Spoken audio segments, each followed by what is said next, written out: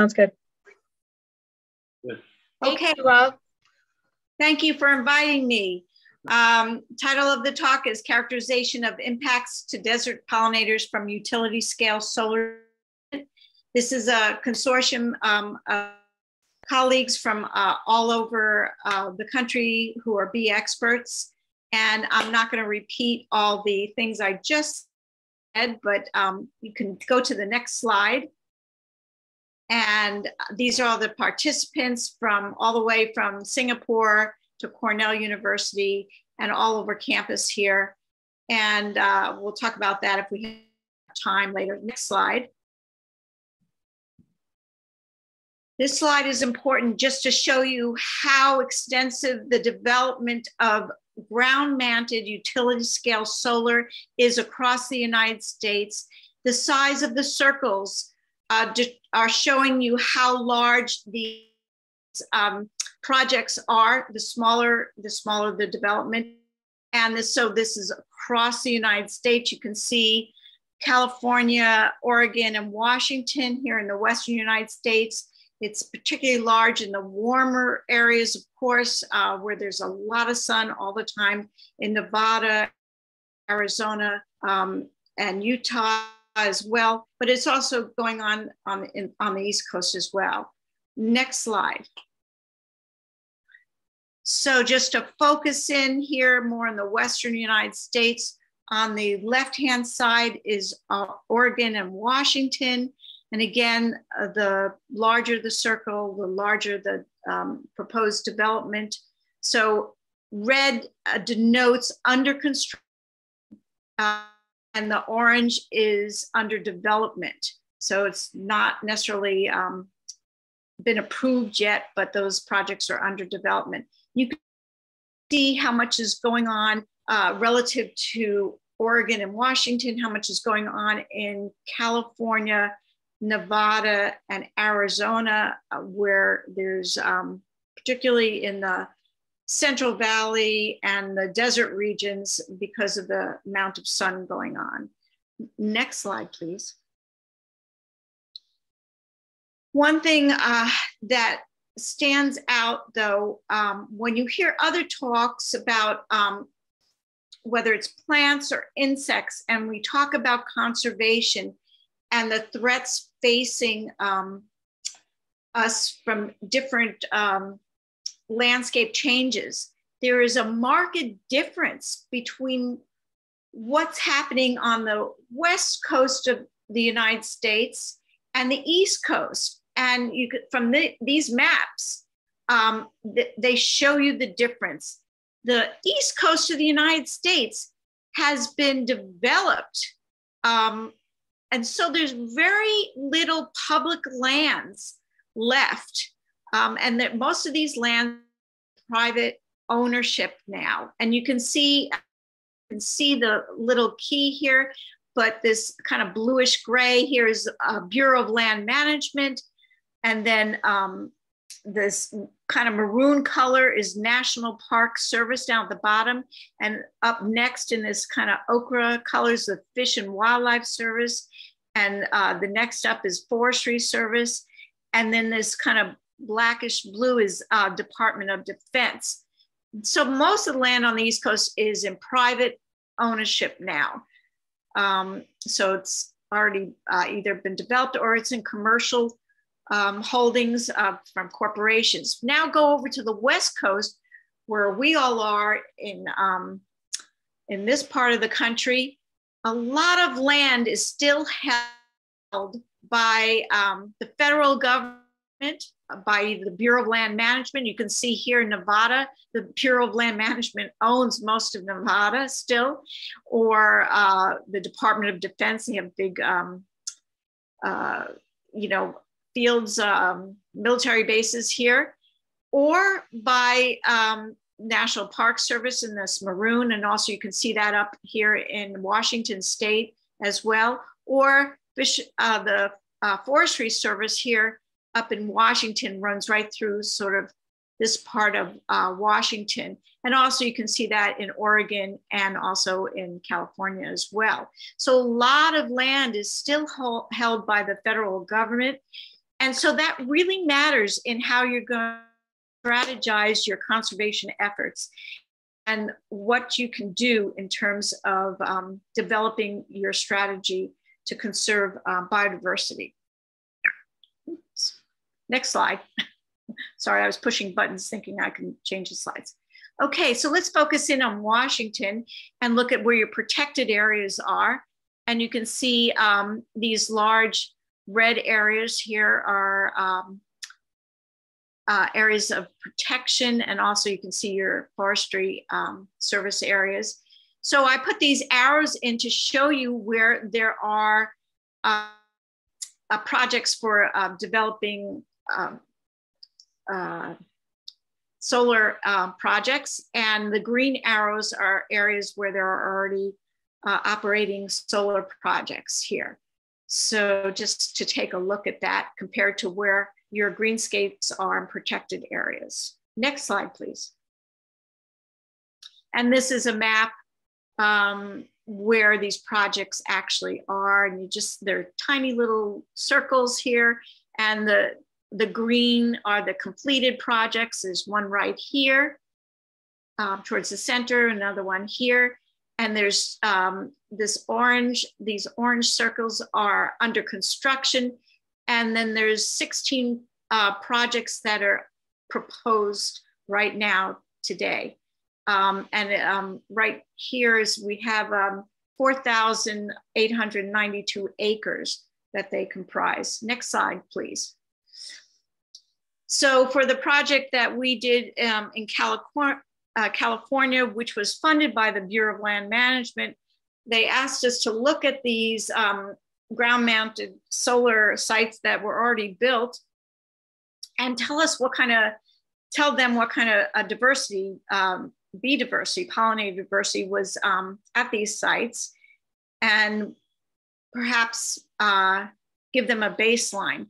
So we developed a strategy to look at the baseline of species that are present and develop some maps and look at some archival data. So we collected that data on presence and abundance of the species. That's number 2. The space for time trade using disturbed sites and the matched control sites to compare the disturbed and a control site outside these solar sites.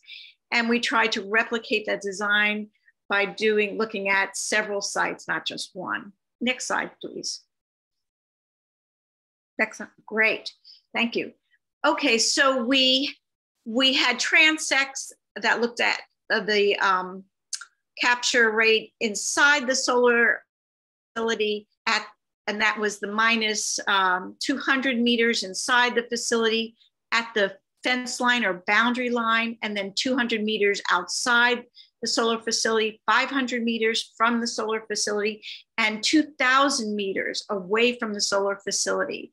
And each transect was 200 meters long and had a combination of the stars are blue vein traps, which capture bees, and these little bowl traps that had soapy water in them. And we can talk about that later if you have questions about them. Next slide, please.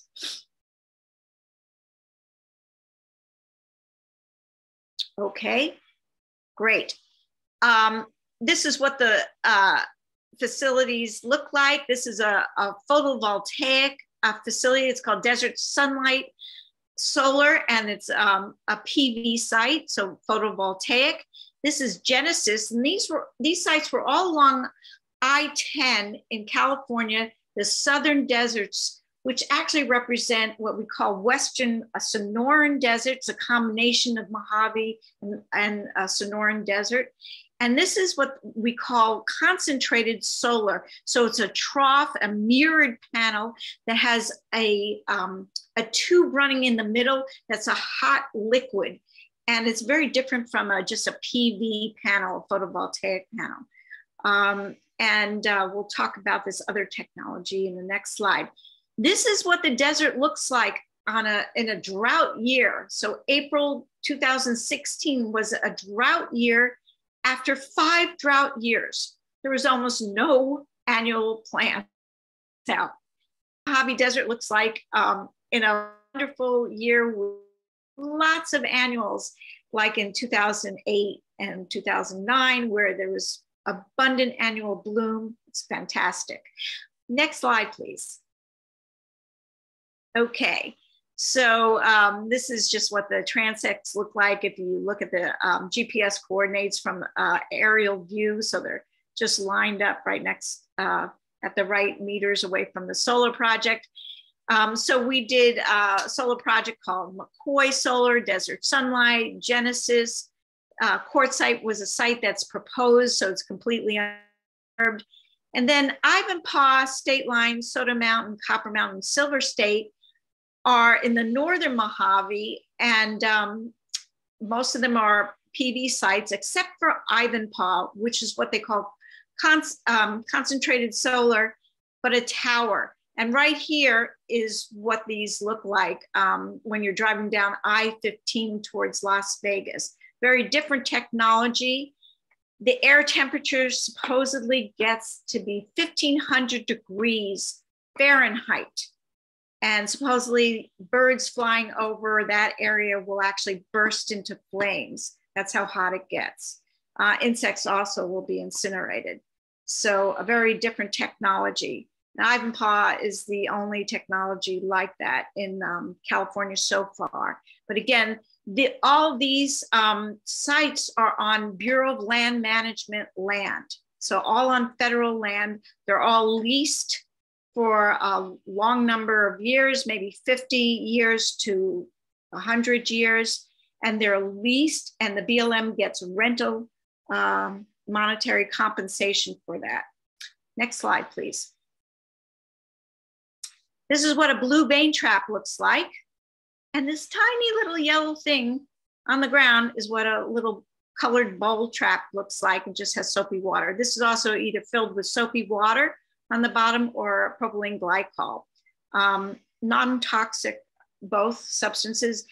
The bees fly into, they're attracted to this blue color. These are colored also. And then they fall in and get trapped inside. And they're just usually left out for the day and then collected at the end of the day.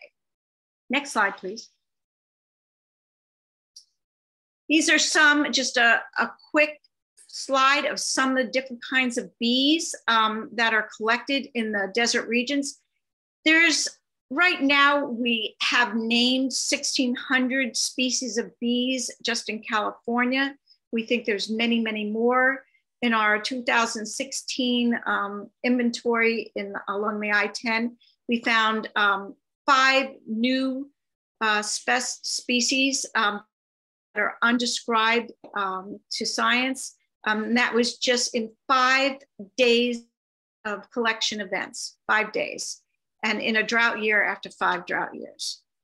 And I can name all these bees for you. This is Centris, Rhodopus, Kylie, which is the slide I had in the beginning slide for the PowerPoint, Hapropoda pallida, Caliopsis puelli, and Thaphora urbana. You could probably see in anybody's backyard or any open space. It's a very ubiquitous bee. And Lasioglossum, Centris agapostum, Texana, Dita. It's one of the smallest bees. There's 700 species of this genus. Next slide, please. For people who are not familiar with native solitary bees, everybody always thinks about honeybees, which are social. 80% of the bees in the world are solitary bees. And so most of them emerge in spring, or they can emerge in summertime, but they're solitary, meaning they never overlap with their offspring. The reproductive adult never overlaps with her offspring from the next year. And so the adults emerge in the spring, they mate, the female digs a nest and provisions it and lays an egg, and then she dies. And then they develop and underground nests, and as larvae feeding on this provision, and they get larger and larger, feeding on this provision over the months, 11 months, and then they pupate and they turn into an adult waiting still underground until the next spring. Female's long gone, the adults, Next year, they emerge and start that process all over again. The important point is that landscape where they're developing underground is still important, and the depth of that landscape and the hydrology of that landscape is still very important, that it's not disturbed or the hydrology is not changed. Next slide, please.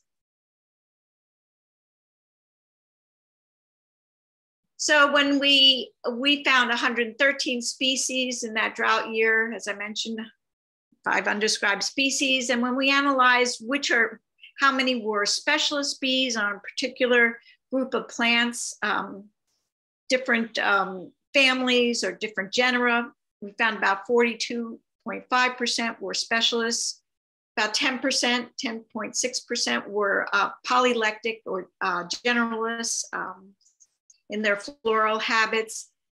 8.8% were parasitic, meaning they were kleptoparasites on other bees' provisions. About 30% were completely unknown in terms of their floral habits. But what we do know is about 75% or maybe a little bit more are ground nesting. And that's been reinforced with other people's research over the years. So most bees, most solitary bees are ground nesting bees, and the other 20% or so are cavity nesting bees. So, and that agrees with other research down in the Mojave Desert, Clark County, that was done in 2004, 2005 by Griswold and friends, and I worked on that study. So again, these figures agree with earlier research. Next slide, please.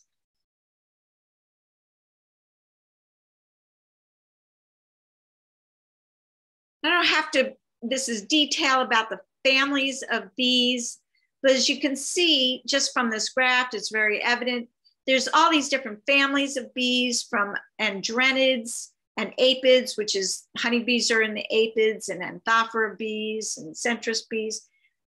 Almost all of these are ground nesting bees until you get to this one family of bees, which are megachilids. And these are the bees that carry their pollen on their stomachs, on their bellies. And sometimes if you're observing in your garden, you'll actually see a bee with pollen on their belly. And these are the cavity nesting bees. And that's the only slide. Now you can go to the next slide. Okay, our results. So are solar facilities affecting native bees in the deserts? Well, so this slide shows, this is about abundance and distance from the solar boundaries. So inside, you can see this is the inside transect right here. And this is at the boundary, the 0 meter transect right here. And you can see a big jump right at the boundary here. So yes, inside the solar projects has lower abundance of bees than the boundary line and just outside. So yes, we have a significant difference between inside the solar projects than when you get to the boundary line. So that's what this shows, this slide shows, and it is significant.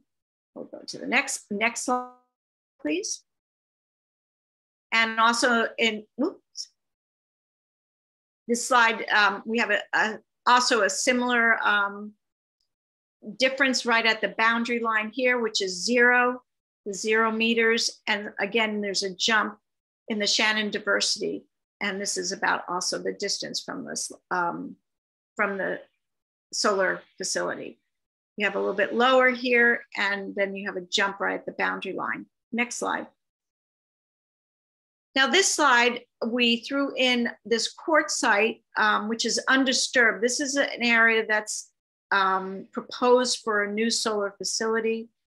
There is some variability. This is desert sunlight and Genesis and McCoy, but you do see a jump. This is not a control site. It's not considered a match control site, but you can see there is a significant difference in insect richness at this completely undisturbed site.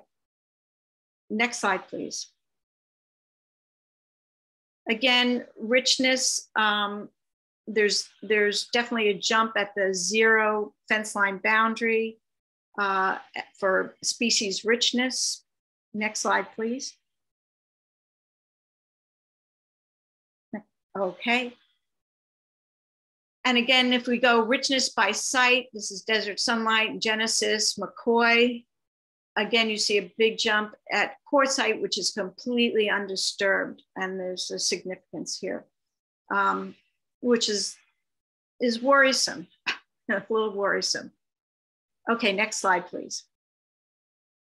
Okay, another click. Okay, this is about community composition. Oop, we'll back up. Community composition, we looked at all the transects and pulled them all together to look at the community composition of species in all these different transects pulled together. And it looks like they're overlapping. So the species that are composing all these different transects looks like they're very similar when they're all pulled together. And so they all overlap. That's what this type of analysis looks at. Next click. But if we look at and separate out the different solar sites from each other and their transects, they start to separate out. So the community, the species communities are different. So McCoy is different from Desert Sunlight and Genesis, which overlap somewhat. And they're all different from quartzite. Quartzite actually is across the highway, the I-10 highway, which starts to talk to the heterogeneity of the desert.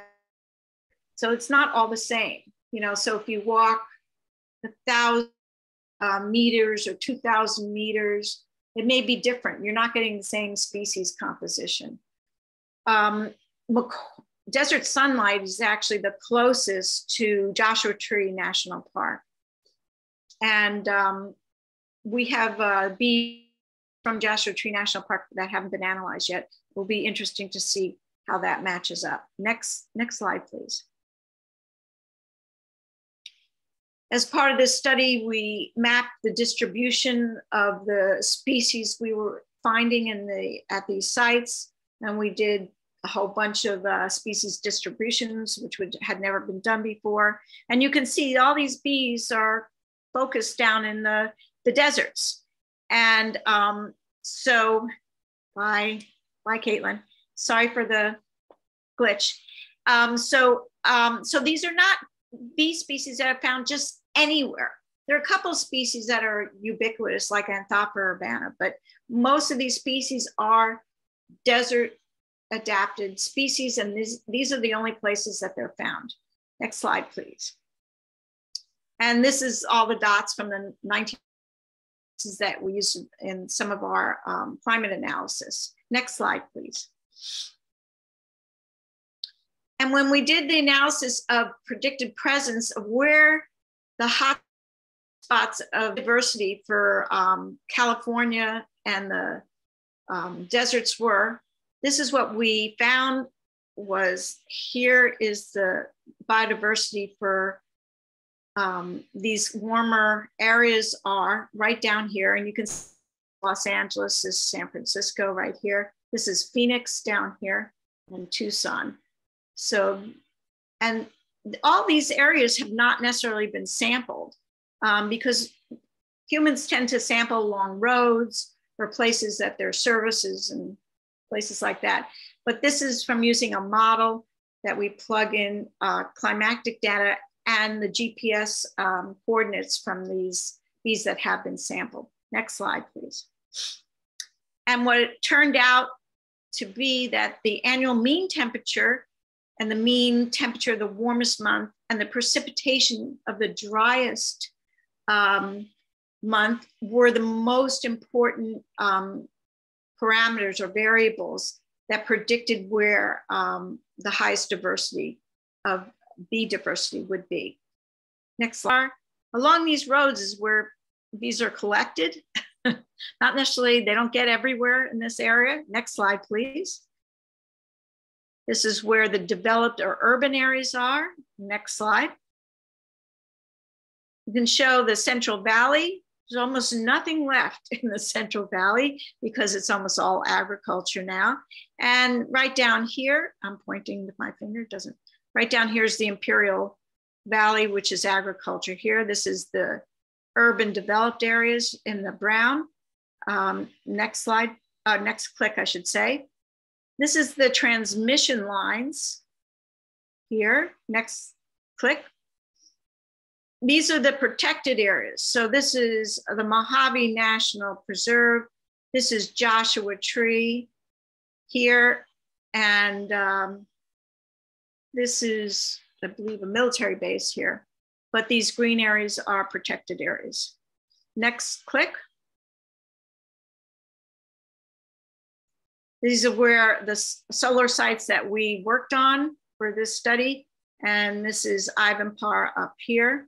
And you can see the Central Valley where it's almost all agriculture now. There used to be a part of a desert here, the San Joaquin Desert. It's almost all gone though. And next click. Again, you see this is a solar development here where the red dots are. And you can see this is Death Valley. This is Death Valley right here. This is Mojave and this is Joshua Tree right here. Okay, next slide. And again, now you start to see all the development of utility scale solar in chaparral, deserts, and all over. Okay, next slide. Okay, what's the significance? The richness and abundance inside solar project boundaries are significantly lower than outside the solar projects. We'll click there. Historical archival data, both spatial and temporal, can be used to document presence and absence. So we looked at the museums to see what used to be there, and also along with the newly collected data. So there were species, maybe 60 species that we did not find that was in the museums that could have been there, was there in the past. We don't know if it wasn't there because it was a significantly drought year or if it's just no longer there. We recommend that it's advisable to do a baseline before construction is started, so we know what's there before any disturbance is done. And well, I haven't changed that. It's actually 113 species because a species has already been described now in the time between 2016 and 2022. Okay, next click. This is a slide that I wanted to show you that has to do with climate change because everything's getting drier and warmer. This is from Costa Rica, from Daniel Jansen and his group.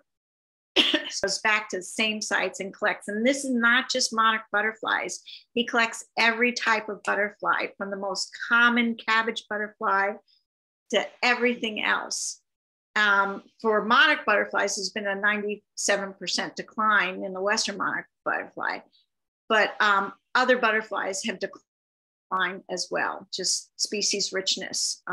35 years of data, so 159 species have declined, which they attribute to habitat loss, climate change, and neonicotinoid pesticides. Next. So they call it death by 1,000 cuts. So climate change, habitat loss, agrochemicals, also light pollution. Next slide. Maybe I don't have time because we had such a delay.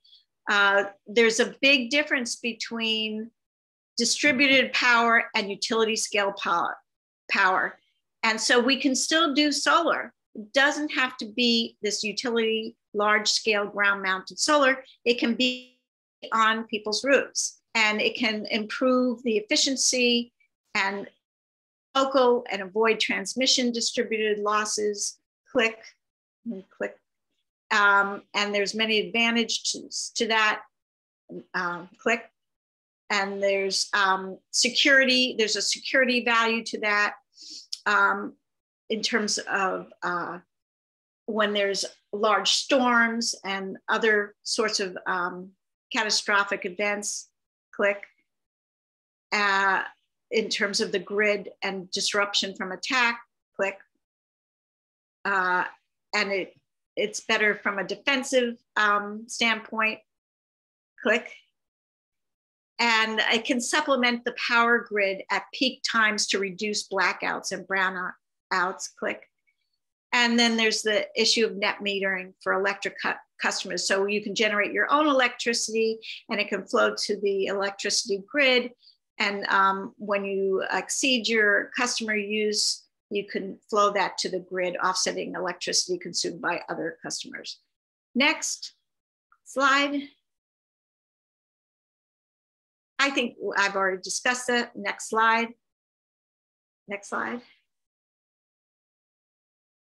That's sort of redundant. On to the next slide. So what can we do?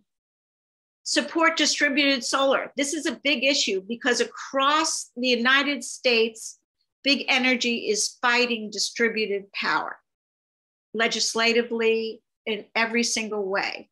So you can support distributed power on your roofs, on corporate roofs, on parking lots, everywhere. So that's very important. Next click. Use motion detector lights, so you reduce light pollution. That's very important and saves energy. Next click. Be mindful of carbon footprints. We're doing a video presentation, so that's very good. Next click. Support protected areas such as national, state, county, city parks, reserves. I'm sure you already do that. And convert lawns to native plants. You guys already know that. Support nonprofits doing the good work to protect, expand ecosystem protection. Human health and ecosystem helps are one and the same. You can't have one without the other. We started our nonprofit 30 years ago. So work on converting corporate behavior to green, equitable behavior in the US and abroad. Next click. Support science education, go out in the wild, take kids out. They don't have to be your kids. Take anybody's kids out. Vote, vote, vote. Very important. Everybody knows that. Next click. Put down the insecticides. I know you guys, they're plant people, but really insecticides, you don't need them. You really don't. And plant species that all wildlife can use. I'm not just a bee person. I'm not just a butterfly person. I'm an ecosystem person. So, you know, all insects are good. You know, maybe one or two. You know, the introduced species are a problem. They definitely are a problem. But be an advocate for insects, because insects and plants, they're married together. So, and thank you very much. Click one more slide. And we had lots of funders. We had BLM, Community Foundation, Disney also funded some work. And of course, the UC Davis Department of Entomology. I'll take any questions if anybody's still here. Oh, no, go back. We don't have to have that. Thanks. Okay. I'll take any questions. Everybody left? I'm here. I'm ready to read a question for you, Leslie. We have one from Kathy, and she's asking, from what I saw, the areas in which these projects occur have been bladed. The bees have the same issue as desert tortoises, loss of habitat. So isn't the issue of consolidated power generation more of a management one now? That is how to install the large operations and retain as much of the existing vegetation. Yeah, the projects have been bladed, yeah. Yeah, they do have the same issues as desert tortoises, loss of habitat. Well, yeah, well, certainly during construction, they you know, plow the area. So they're pulling up the crust of the soil, and particularly in the desert. once you remove the crust, you've removed a lot of what's really important in the desert crust. And the nutrients and the sort of the complex network of that desert soil, which is so important for the plants that live in the desert. And so once you've disrupted that, that's a lot of damage. A lot of damage is very hard to repair. And you've also opened it up for invasive plants too. And you've created a lot of dust, which is not great. And you know, you've opened it up for all these invasive weeds to come in. So, but yeah, it's a great problem for the desert tortoises. And the desert tortoises eats native plants. And those native plants need native bees to pollinate those plants. And most of those bees are nesting in the soil. Some of those bees nest fairly shallowly in that soil. And if you diss those areas, whether those bees are going to come back, they also like leveling some of the areas. And a lot of bees, not all of them, but some of the bees like a slope. And they nest in sort of in the washes. And the solar sites don't really like washes. And they don't like water because they don't like them near their panels and their underground electrical. And, you know, these are acres and acres, 1,000 acres, depending on the size of it. You know, they'll get in a solar facility that's like 3,000 acres, but then they'll build another one right next to it. There's another 3,000 acres and then another one. And then it gets larger and larger. And then all of a sudden you have this huge fragmentation of this landscape. And that's what the problem is. They're fragmenting the huge landscape, which is not a great thing, which we already know. We've known that for decades and decades of research, that fragmentation of landscape is not a good thing for species. This is amazing. I had no idea that it was so important to break this up. We have another question for you from Gabby. She wrote, I help out with the Fridays for Future US group, a climate organization, and I would love to get your advice on what and how we promote renewable energy that is best for native bees and other insects. Yeah. Well, certainly when they're planning a project, they should really, Rebecca Hernandez and our group produced a paper, I want to say, what year was that? Maybe in 2015, going down all the things that they should be considering before they choose a site. Transmissibility loss is, and they tend to put it far away from where the users are going to be. But we would like them to think about putting it close to urban centers where it's going to be used. That would be better. And put it on land that's already been disturbed and disrupted already, like old ag land and things like that. That would be great if they did that. Or before they lots on the weekend, right? Yeah. Before they even look at undisturbed, pristine nature. Why look at this land? The controls all this beautiful wildlands, and somebody thought that was a good idea to put it on pristine native wildlands with native plants and native wildlife. And we thought it was a bad idea from the get-go, but we could not get them to move off of that. And how much, because people who are lawyers and businessmen, they didn't go to school for biology. So on paper, it looked like a good deal.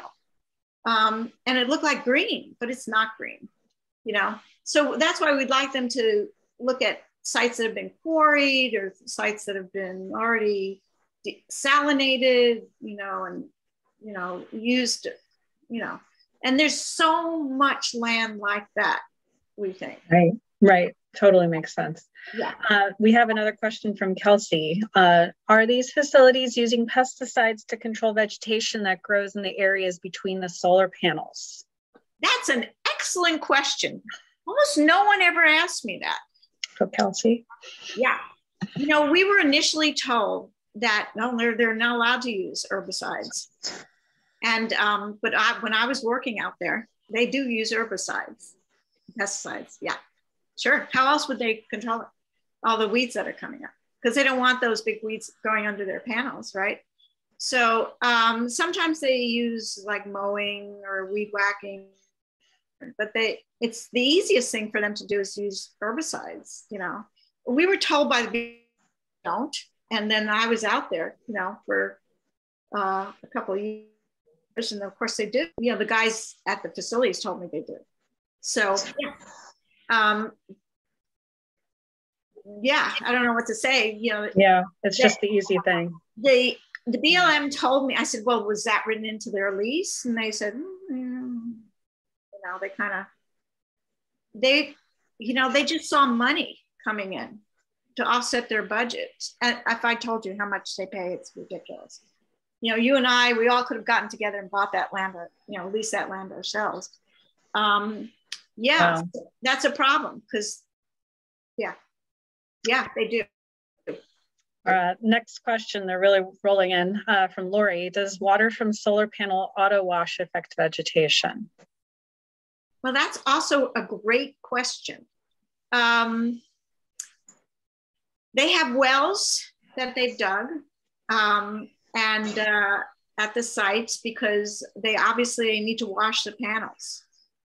And they have all sorts of calculations about how the amount of water they're going to use is not going to be a big deal. And some of them say that they bring water in, but they have to clean the panels. Yeah, because it's really dusty out there, right? They've created their own dust. And it's windy and dusty in the desert anyway, you know, depending on where it is. Boy, if you go up along the I-15, if you've ever gone to Vegas, if you drive, it's like by Prim, and man, they get some serious dust up there. And the more construction they do, the more dust there is in the air. Mm. So the more they break up the crust of the desert, the worse it is. So yeah, what does that do?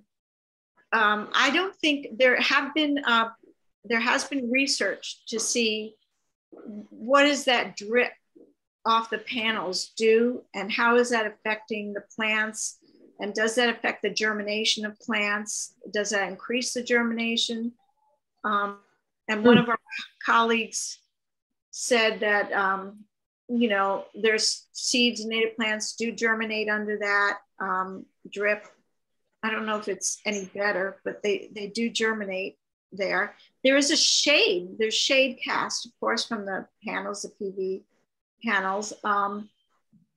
The studies haven't been done to see if bees will actually go under the panels, because native bees don't like shade. That's why there's so much diversity in deserts. Most native bees like open ground, and they don't. That's why you find more diversity in deserts rather than in deep forests, say, or redwood. Wow. So putting all that shade cover, and nobody's actually looked at that. And if I had a little bit more time, I'd look at that. I'd do some planting under PV or under simulated panels to see what kind of visitation rate those plants would get versus being out in the open. But nobody actually has looked at that. Right. How it affects nesting sites. That in the wash, because they are removing a lot of what we call refugia species in these areas that they're putting the solar sites in, like mesquite, which grows in the washes. So they'll take out all those wash areas in that area. They just bulldoze that whole area. Yeah, so, you know. On a more positive note, we have someone here asking for your advice on their own land. You were just talking about, you know, pulling together and buying land. So here's someone wants to ask you, I live in Southeast Washington. We are planning to build a home on 1.7 acres in rural Walla Walla in a couple of years. Should we be planting vegetation on the vacant dirt lot now to encourage a baseline population of bees so we can plan ecologically for our later build? What vegetation should we consider? Clover. We also plan on solar panels as part of the home design. God, I love looking that for your area. Consulting. I spent a lot of time in Walla Walla. I was working on a ground nesting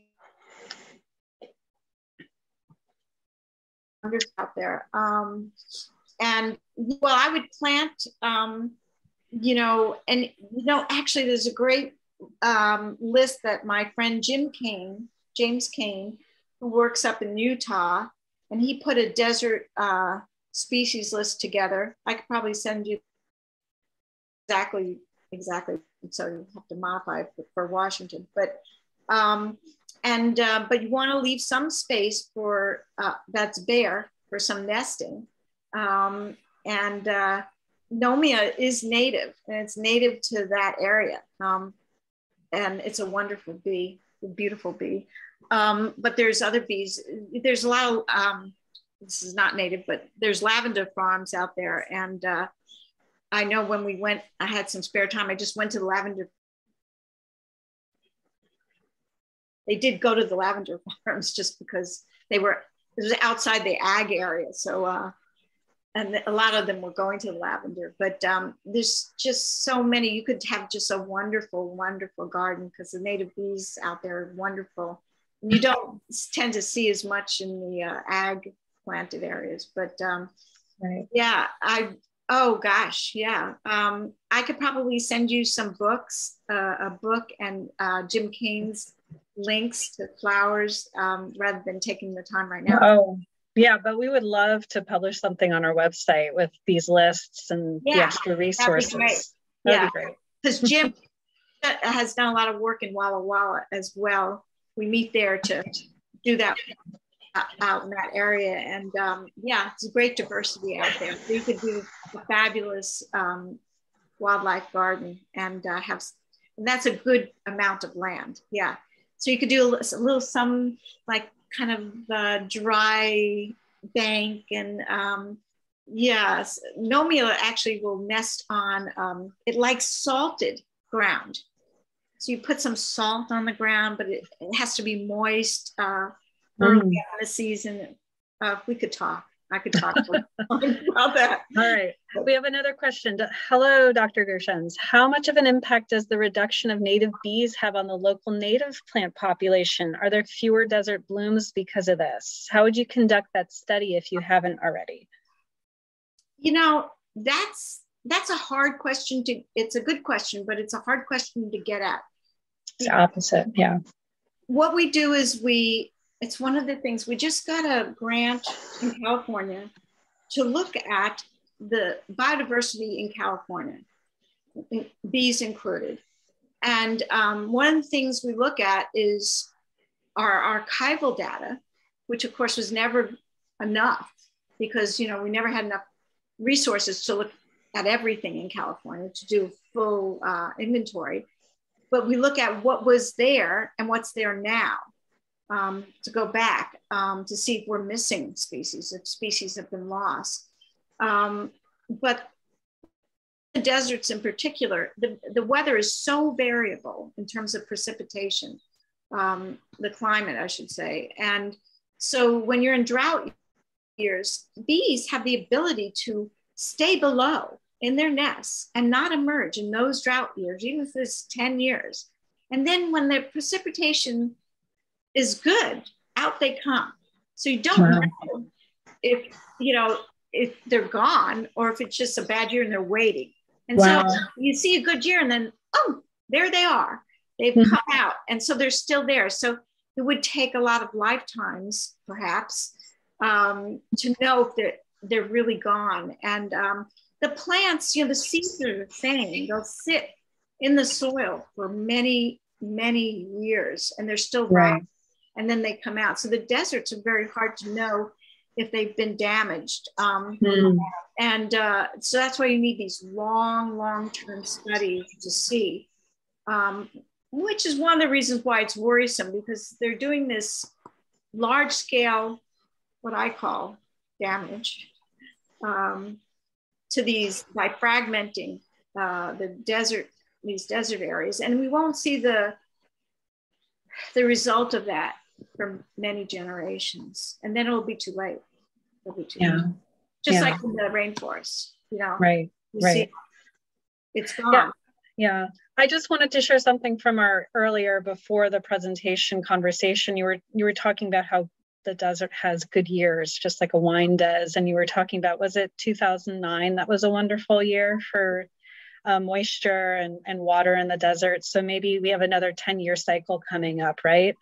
Yeah, we might have a really good year this year because we had, a few really bad drought years, fires and all that. But it has rained rather well so far.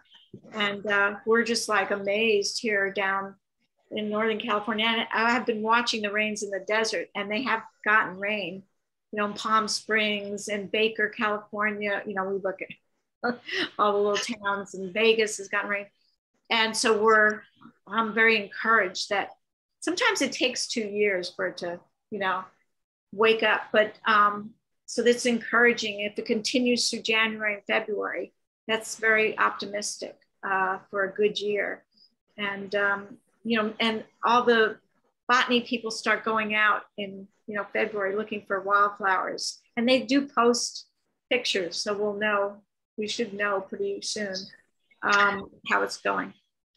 Okay, I think I'm going to cut it off after the 6th question. So just if we could spend maybe a minute on each of these questions to get these excited attendees answered. We have from Pamela, my yard is very disturbed. Are there soil websites specifically for the Pacific Northwest for advice on restoring the soil so our ground nesters will benefit? Well, the ground nesters,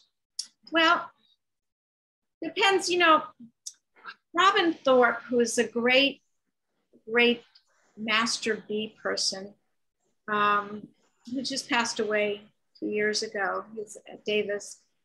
He really believed if you plant the plants, the bees will come, and some of the species are adaptable. Each species has its own depth that they'll dig to. So so the plants need, the right soil and, loam or whatever, but the bees, for each species, some like slopes, some like flat, most of them like bare ground, but there are a few that will nest like under a leaf, or they're all a little different. There's a paper I'm working on, we're trying to get out, and we have all the, we'll have some of the soil depths. But Jim Kane, again, who's a great bee person, he has a paper on soil depths of native bees, and it's like a fantastic paper. I can list that for you too. Oh, awesome. Yeah, I'm just going to address Sarah Bro. She said she'd love to see that list from you, and she wanted to thank you. And then we have from Michael O'Loughlin, do you think solar scorecards have much value? Solar scorecards? I'm not sure what that, I don't know if that's like carbon credits, but I'm just taking a guess, Michael. I'm not sure either. I'm not sure what that is. Mean from companies or? I'm not sure what that is, but I'm not sure. But okay. So I don't want to answer it incorrectly, but I think getting solar on your roof would be great. You have to do homework to find the right company to get the right. You don't want to get a company that's about to go out of business or anything. Yeah. Okay, from Will Peterson, have there been any similar studies on solar farms using regenerative energy practices? Solar farms coupled with regenerative agriculture? Well, there have been papers on coupling solar farms with agriculture with solar farms. And some of those papers, because I have reviewed some papers on, in England in particular, there's a real push for that.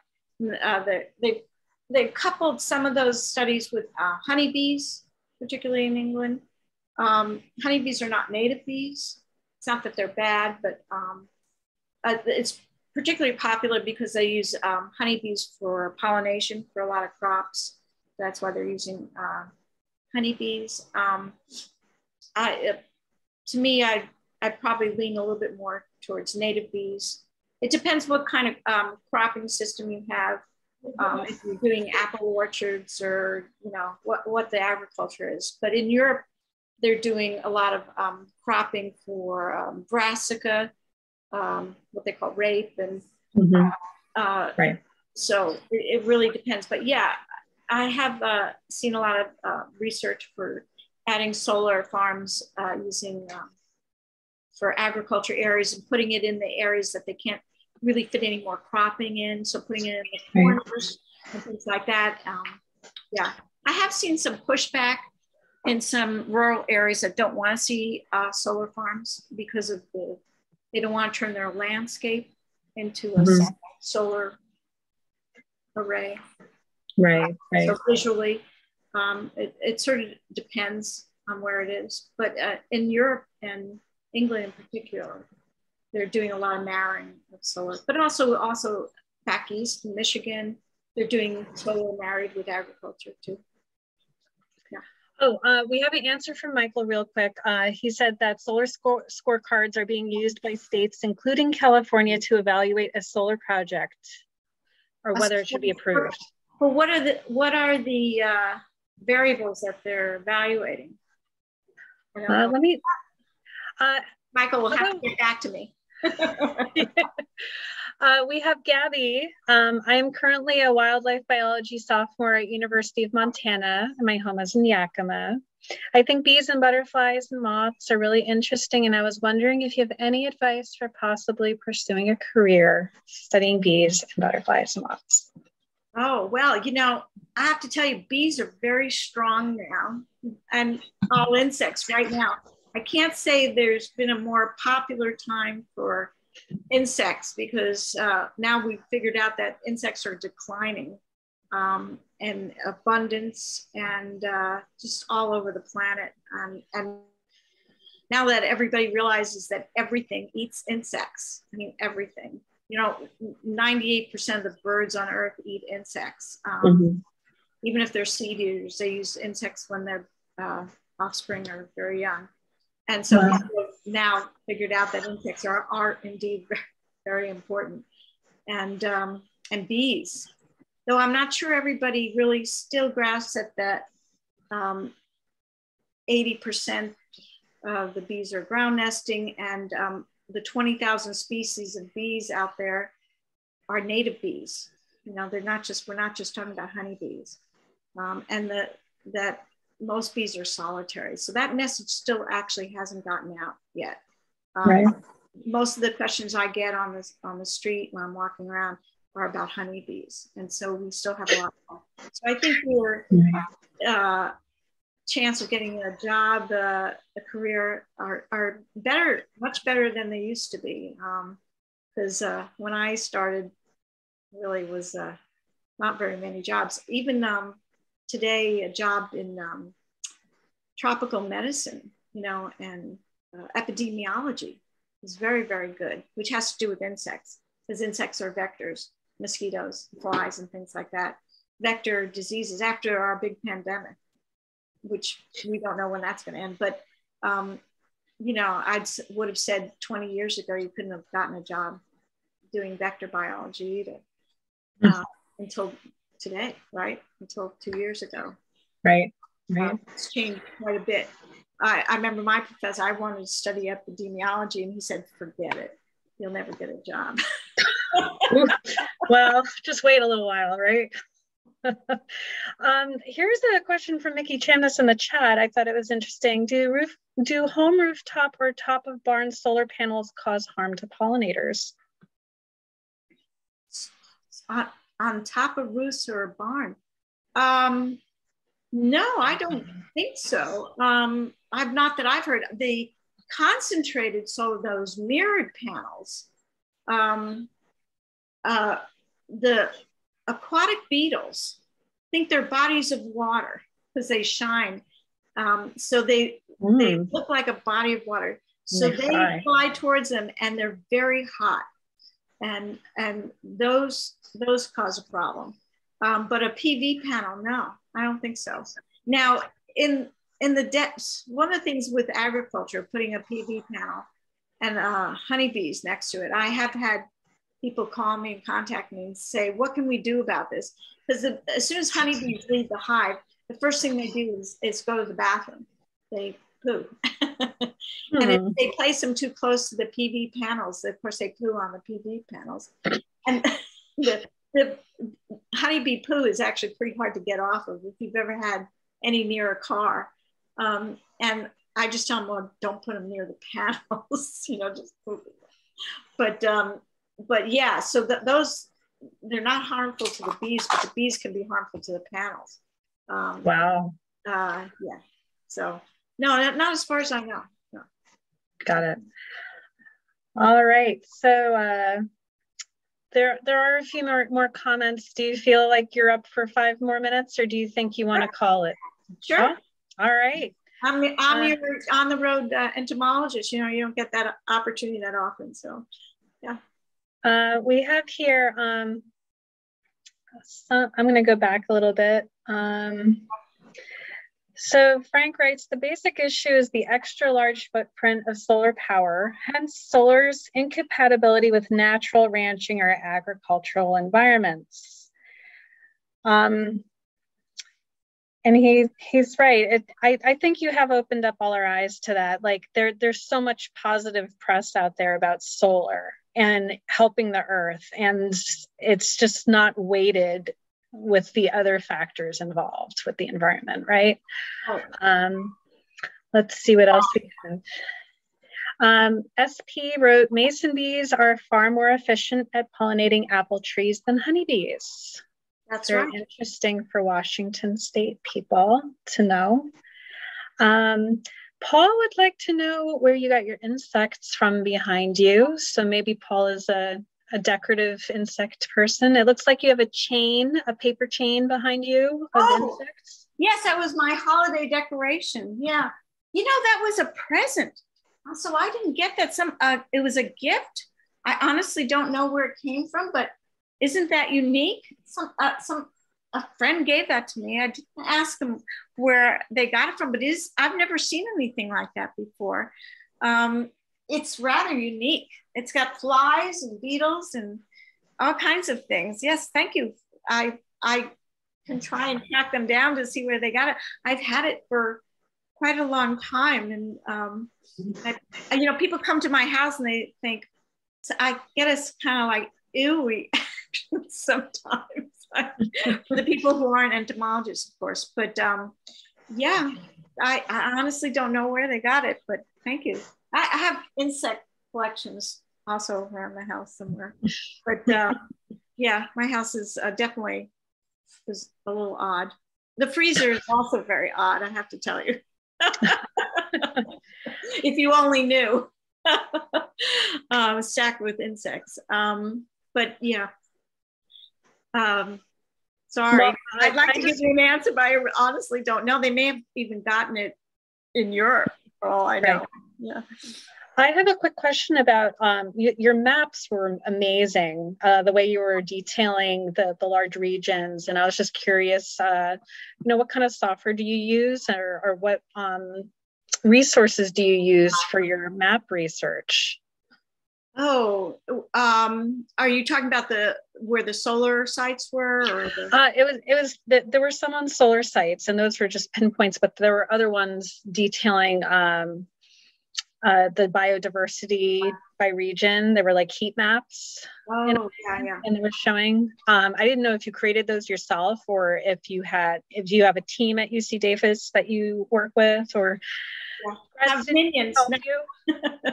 Yeah, we have minions. No, the heat map, the green one with all where the urban areas and ag areas was created from a model that was built by a faculty member at UC Davis, and that's a really wonderful model, and where you put all these variables in of temperature and precipitation. Mm-hmm. And then you put your GPS stuff in. So that was done at UC Davis. So we created that, but but we had to, go get all our GPS points first, right, back into that.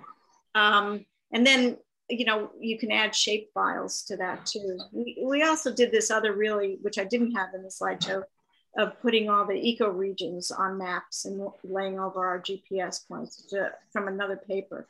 So that one map,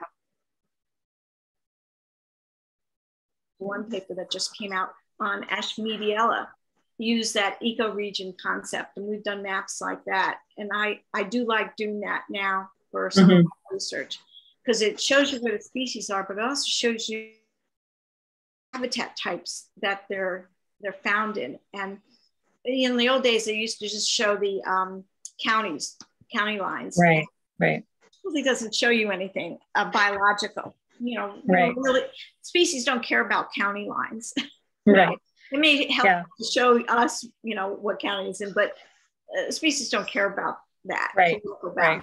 They care about an ecoregion. And so we've started using those ecoregions now in our maps. I think both California and Washington are famous for having all these microclimates in their ecosystem. And even my own house, my backyard and front yard are completely different. So And, you know, if you work in any place for long enough, you realize that it can be different. You can go down the road for, you know, 100 meters or so, and it's different. You know, the desert's famous for that.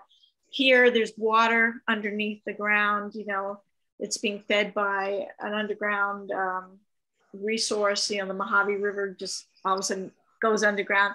And all of a sudden, there's plants, rich botanical diversity right here. And then you go across the road, there's nothing.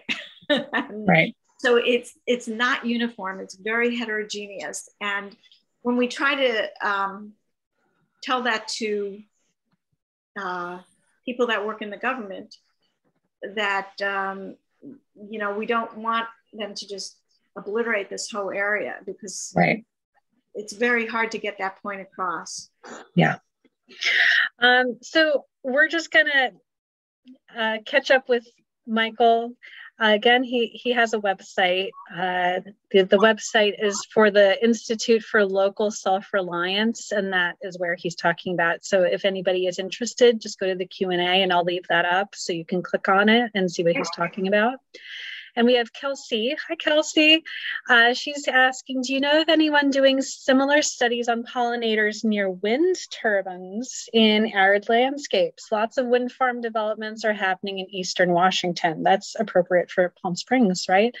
Yeah. And any input on that? Yeah. There's a big wind farm as you go across the I-10 as you're coming into Palm Springs, the giant line of wind turbines. Yeah, the wind turbines bees don't fly that high. That's really high. They don't get up that high, but it's certainly a problem for birds. Right. And a lot of people have studied that. Mm-hmm. Well, that's fortunate for the bees. At least. But most bees won't fly that high. Right. Actually getting... there's an area in Walla Walla actually where they want to put a highway right over these bee beds where that pollinate the alfalfa. Nomi melandri is a much better pollinator of alfalfa for seed than honeybees are.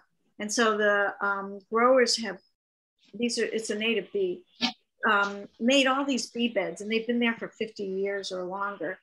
And they want to put a road right through it. And so the highway people said, well, we'll just put a fence up, you know, and the bees will fly over the fence. Well, the bees don't fly high. You can't put a fence up. They won't go fly up. They just don't do that. They fly pretty high. So, yeah. You'd have to make little tunnels or in the wall or something, I guess. Oh. Yeah, and no, if you put a highway up, they just all get hit by cars. You know, just get killed on the highway. The dilemma, humans, you know,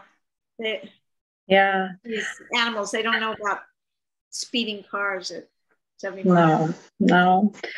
Well, it looks like we've reached the end of our question and answer session. Is there anything you'd like to leave us with, Leslie? Uh-oh. You're concerned about bees and, oh, yeah, the highway. Yeah, that was, I know, because I was down and, or up, I should say, in Walla Walla for several years doing research on Nomia melandri, and I did see some of that press. And the growers up there really love their bees, these bees. They really love them. They're like their, you know, their offspring, you know, they care about them so much. And they take care of them. And it's really heartwarming. It is. If you saw them, you'd all fall in love with them. They're very beautiful. And they don't, you know, they're aggregating nests. It's really something to see. It's almost like the monarch overwintering sites. It's really something to see. I wish I could take you all there. Or I wish you could too. You know, you should create some kind of touring experience, because I'm not going to travel too far. You should have a tour of the bees in the desert. I'm sure you'd get a lot of people to come.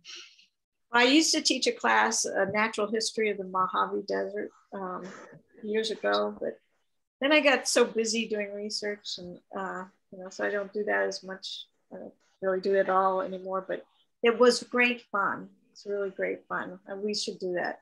I was talking to my husband, and I said, we should do that some more. He said, no, I'll retire. And, you know, entomologists tend not to retire. Well, here's something you can go to. Kate just said there's a Washington Native Bee Society meeting on January 27th. Thank you, Kate. That's good to know. That's amazing that you have a group up there. It's amazing. I don't think I've ever heard of a hyper local native. It's like almost like being in England, you know? It's like, really, it's fantastic. I applaud you guys.